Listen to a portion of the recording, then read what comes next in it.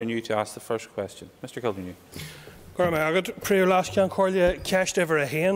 Question number 1, please.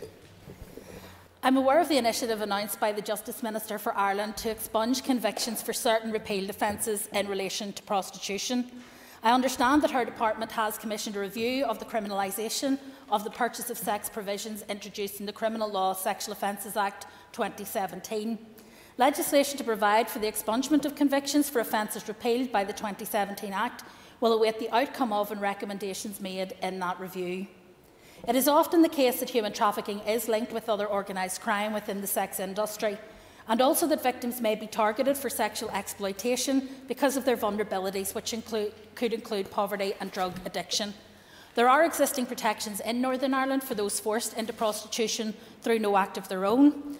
Under Section 22 of the Human Trafficking and Exploitation, Criminal Justice and Support for Victims Act, Northern Ireland 2015, a slavery or trafficking victim is not guilty of an offence where the person does the act because they are compelled to do so. I will be meeting with Helen McEntee in the near future, and I will discuss the issue further with her. I will continue to monitor developments in Ireland and consider their applicability for Northern Ireland. Mr. Kildare. And Minister, you have largely, I think, answered my question in relation to the expunging of records, and you clearly are aware that this has taken place in 26 counties. Are you indicating that you're making a firm commitment that the records of those who have been victims of trafficking, who have been convicted for prostitution or offences of that nature, will be expunged? With respect to those who are victims of trafficking, they are already not guilty of an offence where they are complicit in an act because of compulsion, so they would already not be convicted of an offence in Northern Ireland. However, my officials will explore, in liaison with colleagues in the Irish Justice Department, the approach that is being taken in relation to making legislative provision there for historic offences. My department will also undertake research on how victims of human trafficking might be identified and the potential number of convictions for all repealed prostitution offences. Once I have all the relevant information available, I will then consider a way forward. Mr. John Blair. Mr. Deputy Speaker, thank you.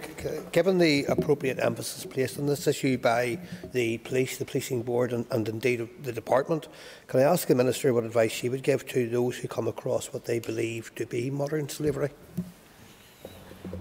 Well, I think that anyone who comes across a situation that they believe may be linked to modern slavery has not just a moral duty, but I think a duty to wider society to report that as early as possible to the police. We know that there are people in our community who have been trafficked here. There are people trafficked within our communities, and there are people trafficked from here to elsewhere. And it's hugely important that the public are aware of the signs of trafficking. There's been a lot of work done by a huge number of voluntary organisations and partner bodies with us to raise awareness of human trafficking and the signs. And I would hope that people would make themselves familiar with indicators of human trafficking and would have the confidence to come forward and make disclosure to the police where they believe that there may be human trafficking involved. Ms Sinead Bradley. Mr Principal Deputy Speaker, and I thank the Minister for her answer on this question. The Minister cited other legislation against other cases that may be held against the person who has been established as being trafficked, and that the record would be expunged in that manner. But has the Minister given any thought to joining the dots in all those pieces of legislation to ensure that any person found to be trafficking really does walk away with an appropriately clean record? Well, it is already the case that any offence that is committed under coercion by somebody who is a victim of human trafficking will not be guilty of an offence where there is coercion involved, and those existing protections are there. I think the issue then would be what happened before 2015, for example, for people who may have been prosecuted for coerced prostitution at that time. Of course, there will be further gaps. The member will be aware through her membership of the Justice Committee that we are indeed looking at areas around human trafficking and what we can do for victims of human trafficking in that piece of legislation. And it would be my hope that we would continue to refine and improve what we do in terms not just of our support for victims of human trafficking, but also in terms of our prevent strategy and our pursue strategy, because what I would like to see are the organised criminals who are behind human trafficking taken off our streets. Mr Jonathan Buckley. Thank you, Mr Principal Deputy Speaker, and I thank the Minister for her answers thus far. I think the scourge of human trafficking is an all too common sight still in our streets, unfortunately, and my thoughts are with all of those who have been impacted. Could the Minister perhaps outline what current support packages are existing to help those that have been the subject of human trafficking, and does she further believe that the police are doing enough to try and end this scourge of activity? Well, I think that there are a number of parts to that question. I think with respect to the support that we offer, we're about to put that on a statutory footing in terms of the bill which is going through the committee at the moment, but we have extended beyond the current minimum provision already in Northern Ireland. That was done actually by David Ford in his time as Minister of Justice, and we intend to put that on a statutory footing. There is also, in terms of the work that is being done by the PSNI, there has been an incredible amount of work done. There are a number of people who are considered first responders when it comes to human trafficking, and so what we're looking for is an increase in the number of referrals to the National Referral Mechanism. I think that will reflect both an increase in the scale of modern slavery and human trafficking, but also will reflect in a greater level of awareness of the issue that may have contributed to increased identification of victims. But then we also want to see increased numbers of prosecutions. These are very complex crimes. Often the actual crime has been committed elsewhere rather than here, and so it can be very difficult in terms of securing convictions. But however, despite those challenges, I think it is hugely important that the PSNI continue to enhance their capacity in tackling those crimes, and through engaging with other law enforcement agencies and stakeholders are continuing to pursue offenders using all the available tools at their disposal. Ms Carol Killen. Question number 2, please.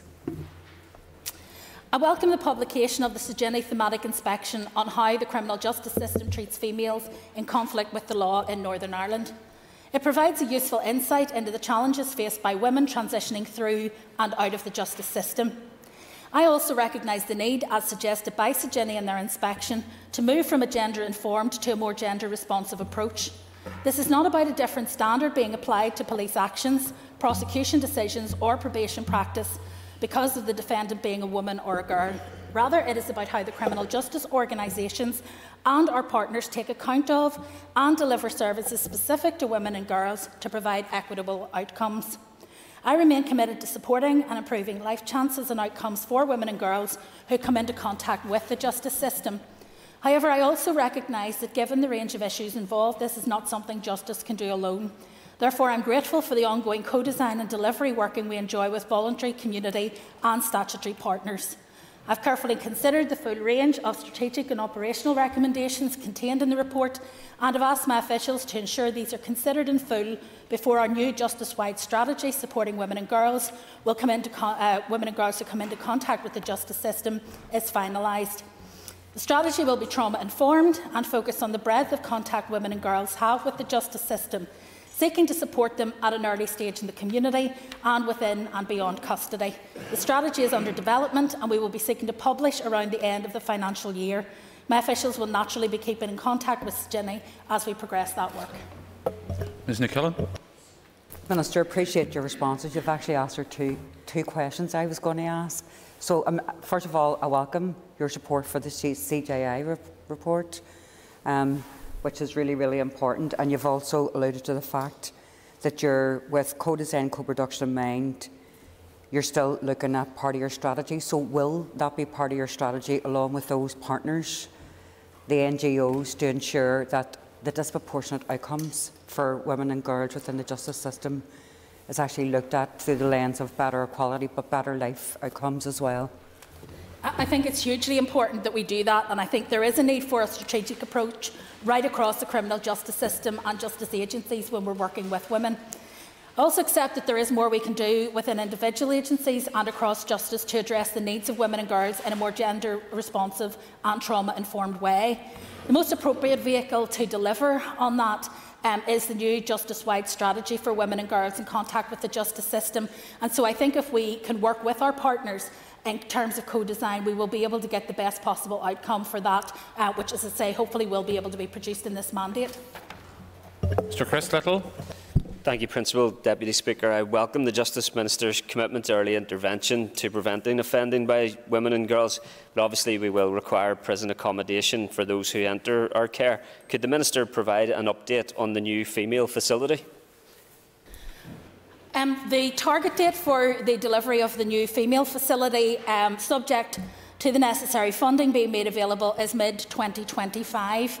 The estimated cost for the project is £33.5 million. Delays in the development could, however, increase costs through construction cost inflation and the potential loss of resource savings. I'm committed to delivering that strategy, which focuses on supporting women and girls as early as possible, but I am also absolutely committed to ensure that, where appropriate, where women are held in custody, we do so in the best possible circumstances. Thank you. I now, via Starleaf, call up Ms Linda Dillon to ask her question. Question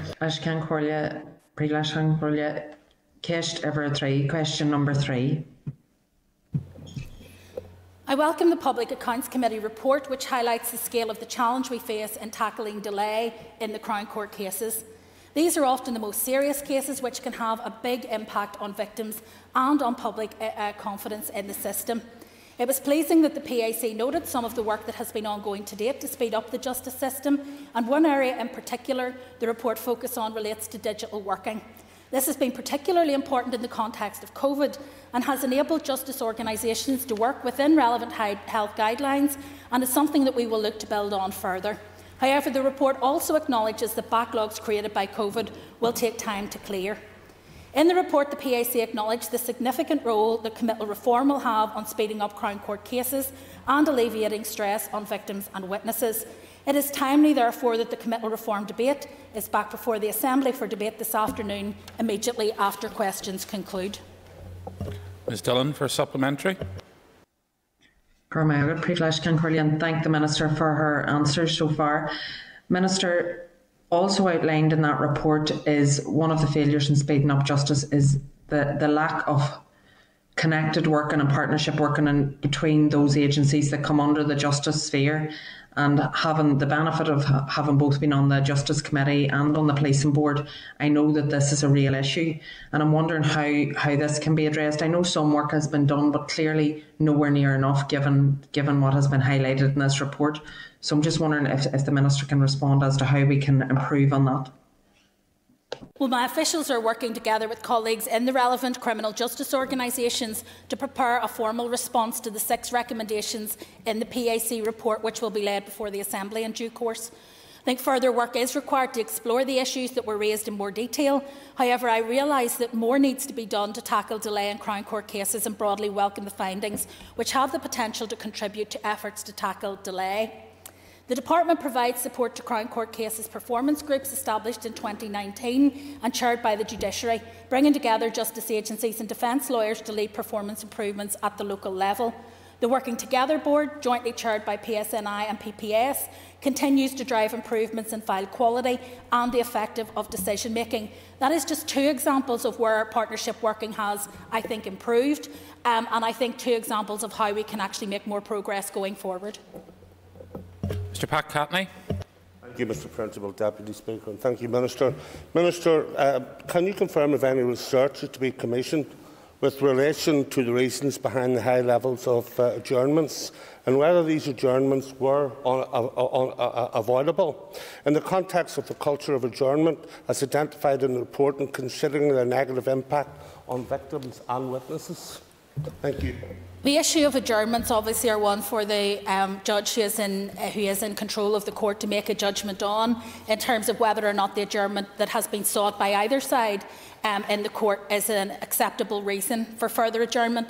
And in making that decision, of course, they will take account of the impact on victims, on witnesses and on the accused, because, of course, until proven guilty, that is an innocent person who may well be subject to bail conditions or indeed be held on remand. And so it is important, as we speed up justice, that we look not only to deal with the machinery of justice, but also to look at the reasons for adjournment.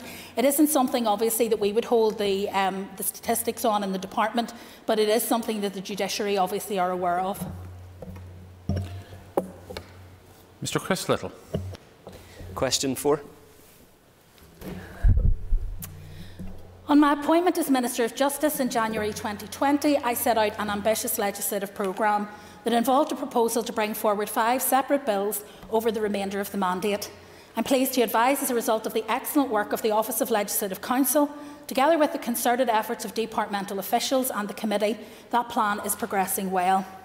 The Domestic Abuse and Civil Proceedings Bill received royal assent on the 1st of March, and departmental officials are now progressing measures to facilitate implementation of the new powers contained in the Act.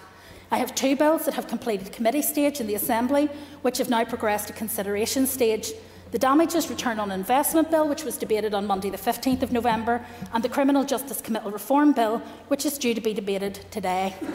Subject to the completion of the consideration stage debates on these dates, I am planning further consideration and final stages of both bills to be complete before Assembly Christmas recess on the 18th of December. I currently have 2 further bills at committee stage in the Assembly: the Protection from Stalking Bill, which is due to complete committee stage on the 10th of December, and the Justice, Sexual Offences and Trafficking Victims Bill, committee stage for which has been extended to the 28th of January 2022. The completion of consideration stage, further consideration stage and the final stage for both of these bills in the remaining time in the mandate will be challenging, but I am confident of delivering all 5 of the proposed bills before the Assembly rises for the next local elections in May 2022, and I am grateful for the support of the Assembly and the committee in being able to do so. Mr Little. Thank you, Principal Deputy Speaker. Can I thank the Justice Minister for the leadership she has shown to deliver such legislative change and executive decision-making that will keep our communities safe, frequently in the face of death threats and heinous misogynistic online abuse. Thank you, Minister, for the courage that you show in that regard. There have been many times in this mandate that I am extremely grateful Naomi Long as Justice Minister. And can I ask the Minister for an update on her work to prevent abuse in sport and faith settings? Thank you. I thank the member for his question. I think we're meant to pay tribute to those outgoing members rather than those of us who are intending to run again, so don't write my eulogy just yet, Chris. But I believe that it is important that I do say to Chris that he has been an incredibly supportive member of this Assembly, but also of my team, and will be hugely missed as a result. I believe that greater protection needs to be provided for our young people in the care of adults who are in a position of trust and environments not currently prescribed in law. As it stands currently, the law only protects those young people who are in the care of adults in certain statutory settings, such as education, youth detention, social or hospital care. I intend to change the law to extend the scope of the abuse of provision of trust offences contained within the Sexual Offences Northern Ireland Order 2008 by making an amendment to the Justice, Sexual Offences and Trafficking Victims Bill at consideration stage. I should mention that I have deliberately sought to bring this proposal forward within this mandate. I had previously intended to develop proposals in slower time for introduction in the next mandate, but recent developments such as the introduction of proposals for an extension of the law in England and Wales and further representation from key interests has persuaded me that earlier action is required. Draft clauses are currently in development, but I hope to be able to share these with members soon, particularly with members of the Justice Committee who are currently scrutinising the bill's content. That said, I can confirm that on the basis of consultation and engagement carried out in partnership with the NSPCC, I intend to extend the scope of the offences to the specific areas of sport and faith at this stage. This reflects those areas that have been highlighted as being of particular concern and where, unfortunately, the abuse of power by adults responsible for children in these settings has become all too prevalent. Ms Gemma Dolan. And I thank the Minister for her answers so far. Minister, I very much welcome the progress in bringing forward essential legislative change, particularly in the areas of domestic and sexual violence and abuse, and I commend the Minister and her department on this. As you're aware, Minister, serious concerns remain that the clauses of the Justice Bill relating to so-called upskirting, down-blousing and image-based sexual abuse don't go far enough to effectively tackle these problems. Minister, can you therefore commit to strengthening the bill if required? Well, the bill is now with the committee, Mr Principal Deputy Speaker, and it would be my intention to listen carefully to the feedback that I received from the committee, and where I believe that robust alternatives exist that can be included in that bill, I am of course open to do that, and have demonstrated that, I think, now on a number of occasions as we have passed legislation through the House. Members need to also, though, reflect on the fact that whilst this may be the last piece of legislation to pass through this mandate, it will not be the last piece of legislation to pass through this House. there will be plenty of other opportunities for us in future mandates to be able to improve legislation and refine what we do. So it is important that what we focus on at this point is getting that legislation which is before the House completed, in order that none of that work that has been put in by the committee, by the department and by our statutory partners goes to loss because of running up against the deadline of the end of the mandate. Ms Nicola Brogan. Question number 5, please. As members will appreciate, it is not appropriate for a Justice Minister to comment on the sentences imposed by the courts or on associated sentencing guidelines. Sentencing is a matter for the independent judiciary. This is a complex exercise carried out by highly trained judiciary based on the evidence presented during the course of the trial and guided by any relevant sentencing guidance. Sentencing guidance is also a matter for the courts. It is created to assist judges in ensuring a level of consistency in the sentences that they impose. There is a provision for the review of sentences in the most serious cases. Where a sentence is considered to be unduly lenient, it is open to referral to the Court of Appeal for reconsideration. We have robust legislative frameworks to deal with a variety of sexual offending behaviours, including those carried out against children. The specific offence of making indecent photographs of children in the Protection of Children Northern Ireland Order 1978 carries a maximum sentence on indictment of up to 10 years imprisonment. Adult offenders convicted of this offence, or those irrespective of age who have been sentenced to at least 1 year's imprisonment, are subject to notification requirements on the Sex Offenders Register. They also come within scope of civil prevention orders aimed at managing risk, such as the Sexual Offences Prevention Order. Breach of notification requirements or conditions of an SOPO is a criminal offence which carries a maximum sentence of up to 5 years imprisonment. I'm very conscious of perpetrators exploiting the new opportunities arising during the pandemic period, taking advantage of the vulnerabilities of many within our society and their increased use of online communications to stay in touch. I'm committed to ensuring that appropriate law is in place to enable our authorities to deal with this kind of abhorrent behaviour. In addition to the offences that currently exist, I am taking forward new provisions within the Justice, Sexual Offences and Trafficking Victims Bill, which will strengthen the law to provide additional protection for our community. The UK Online Safety Bill is currently making its way through Westminster. The bill provides a particular focus on protecting children and young people from a range of online risks, such as grooming, revenge porn, hate speech, images of child abuse and posts relating to suicide and eating disorders. The bill also includes proposals on how to address terrorism, disinformation, racist abuse, pornography and online scams. Ms Brogan. And I thank the Minister for her answer there as well. Minister, in recent weeks, representatives of safeguarding organisations have criticised the current sentencing guidelines for cases involving indecent images of children, and particularly in light of cases where offenders have avoided prison even after pleading guilty to charges for making indecent images of children. So does the Minister intend to review these sentencing guidelines at all? Sentencing guidance is created by the courts. It can take the form of guidance contained in guideline cases, often issued by the highest appeal court, the Court of Appeal, or it can be in guidelines issued by the Lady Chief Justice's sentencing group. Its purpose is to assist judges in coming to what can be complex decisions and ensure there is a level of consistency in sentencing. My own department, therefore, has no role in this particular matter.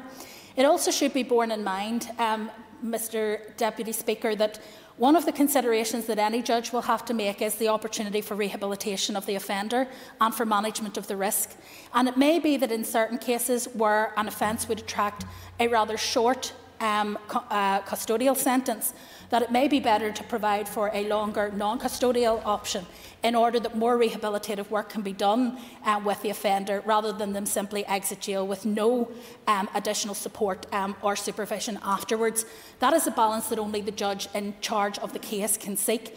And whilst I understand, of course, the reasons why people are concerned when they see these cases, I would encourage people, first of all, to read the full judgment so they fully understand the weight that the judge has applied to different issues, and if they remain concerned, to write to the Lady Chief Justice, who I know will be more than happy to facilitate engagement. Mr John Stewart. Question number 7, please.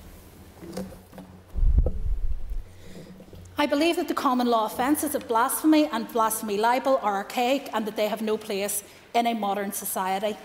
I am committed to freedom of and freedom from religion, and am sympathetic to removing such outdated and unused offences from the law.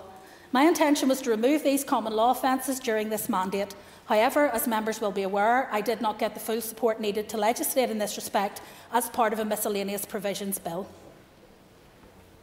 Mr. Stewart. Thank you, Principal Deputy Speaker, and I thank the Minister for her answer and for responses to me on this matter over the last year or so.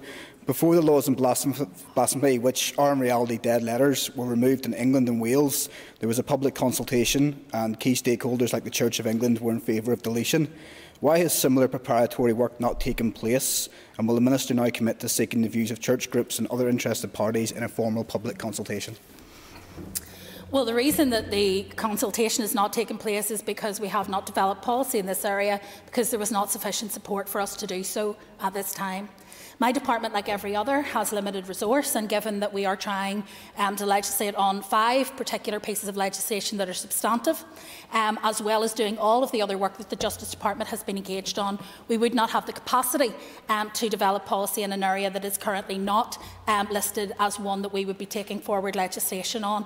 However, as I've said, it would be my desire to see it done. I believe that there is significant benefit from doing so. I also believe that before that happens, there will, of course, be a public consultation. Ms. Ciara Ferguson.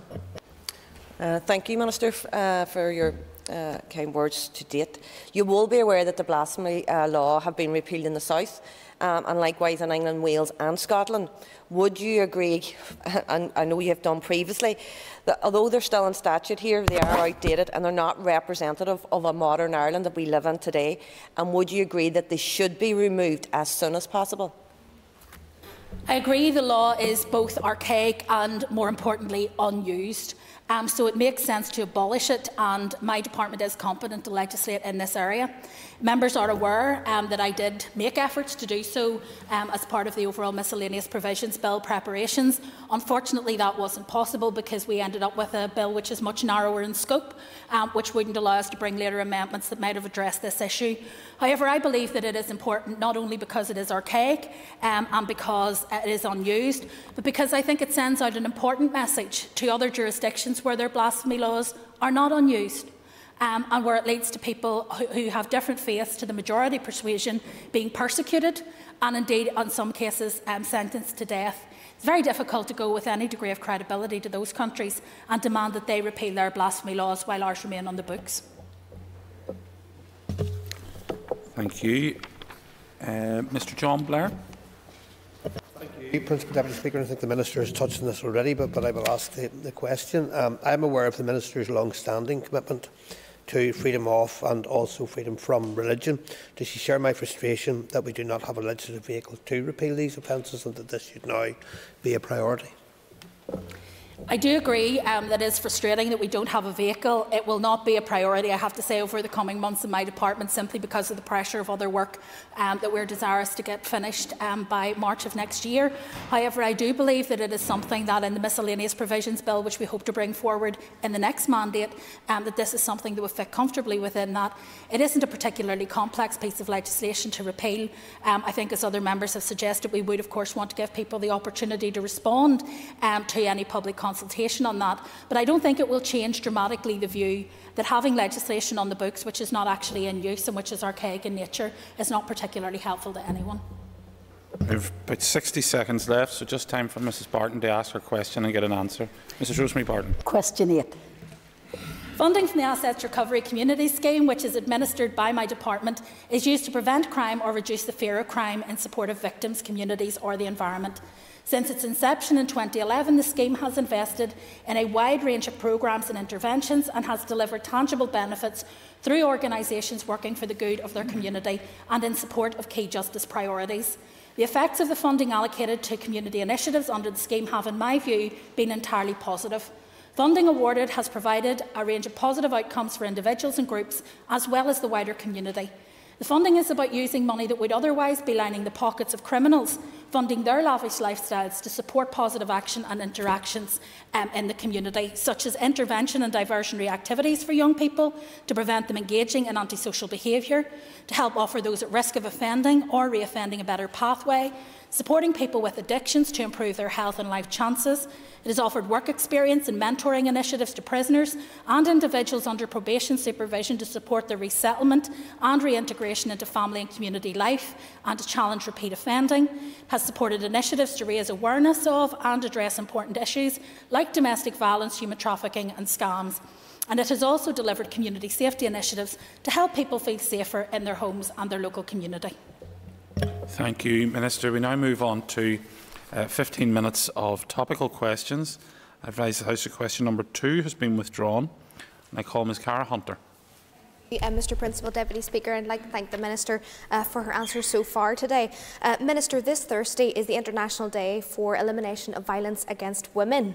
It's reported that 1 in 4 young women from the age of 15 to 19 years old have experienced psychological, sexual or physical abuse from their partner. Can I ask the Minister what steps her department are taking to address abuse in young adolescent relationships here in Northern Ireland? Thank you. Well, I thank the member for her question and for her continued interest in this issue.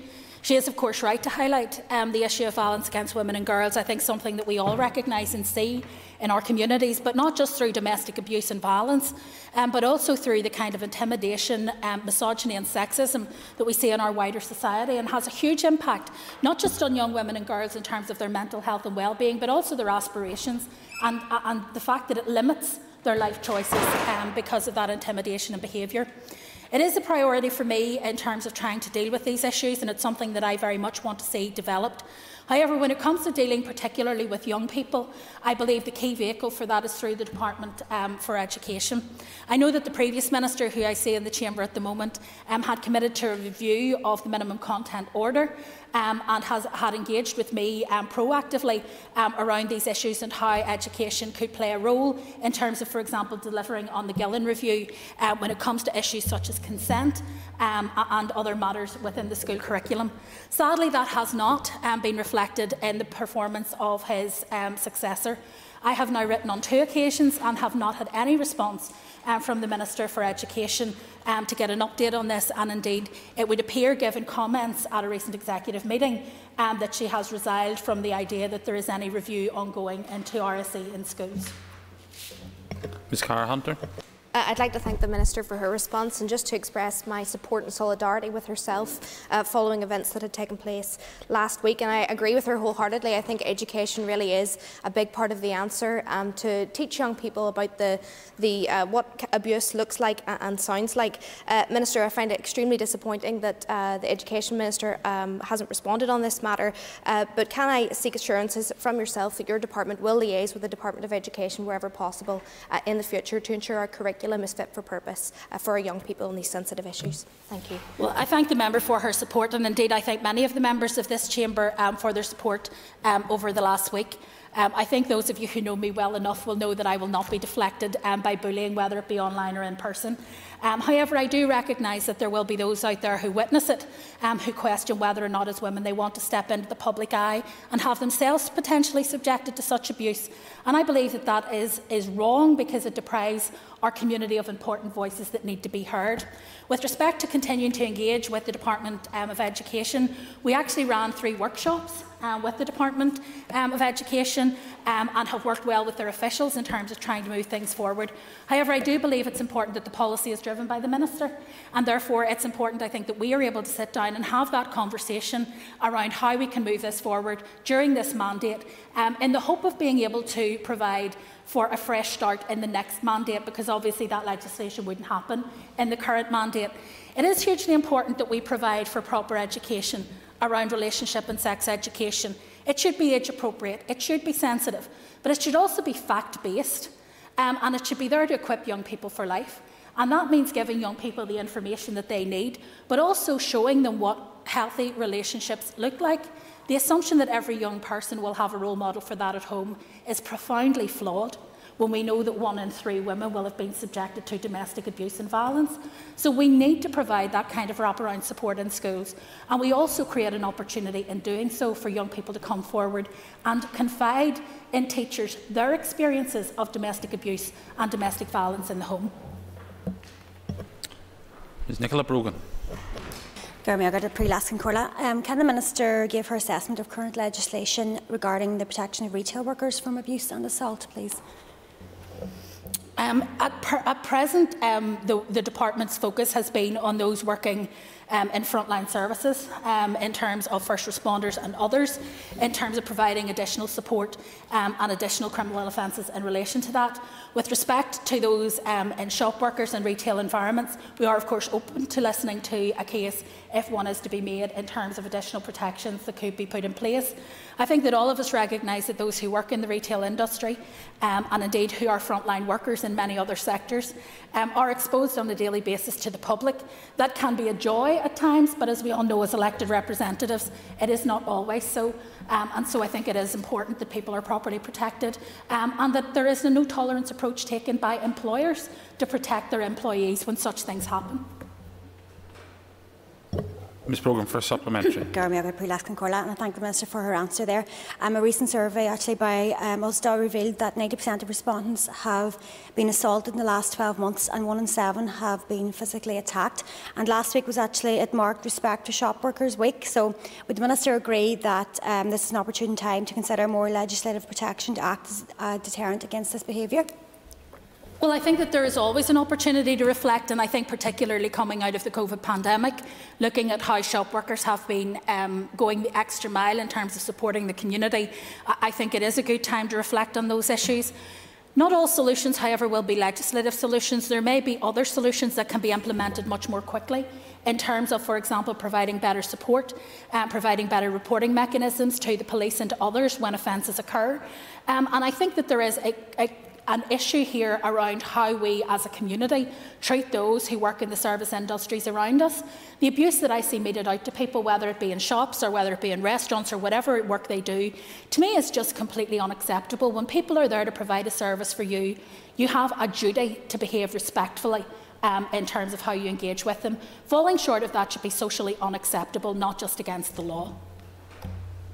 Mr Stuart Dixon. Thank you very much, Principal Deputy Speaker. Minister, may I ask you for an update on your Tackling Paramilitarism programme?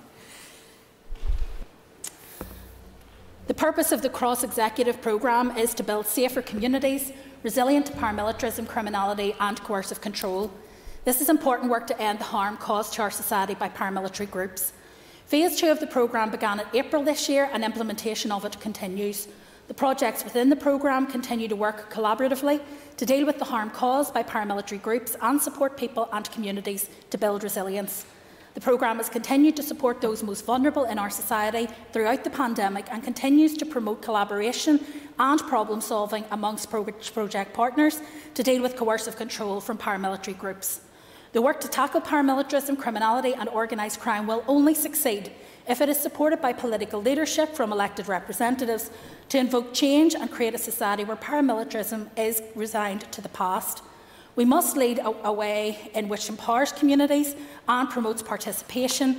That will enable us best to address some of the challenging issues around the scourge of paramilitarism in our society. Mr Dixon.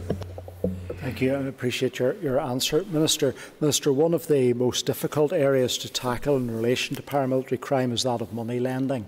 And I'm only too aware in my constituency of East Antrim the corrosive effect that has had on families and on individuals once they get into the cycle of borrowing from paramilitaries within their community. There are excellent community groups like Christians Against Poverty and others who provide a great deal of support. But they too are hampered because when they go to assist a client to repay the debt, the paramilitaries are refusing to accept the funds. Minister, will this programme assist in dealing with this scourge of money lending? Well, illegal money lending is very much an underreported crime, but one that we know is causing significant harm within communities. It's underreported for a number of reasons: fear of retribution, but also shame of having got involved with paramilitary organisations in order to borrow money. Let me be really clear, there should be no shame involved in those who have borrowed money from individuals in the community who then go on to try to use that indebtedness to abuse that individual and coerce them into activities which they are not interested in. We talk about human trafficking and we talk about victims of human trafficking, but there are many people in our community who are coerced into drug dealing, into prostitution, into allowing their children to be involved in drug dealing in order to support local paramilitary organisations as a result of inability to repay loans. From our research, we know that illegal lenders in the majority of cases are either paramilitaries or are backed by or directed by local paramilitary gangs. This is one of the many ways that paramilitary gangs exploit and harm vulnerable people.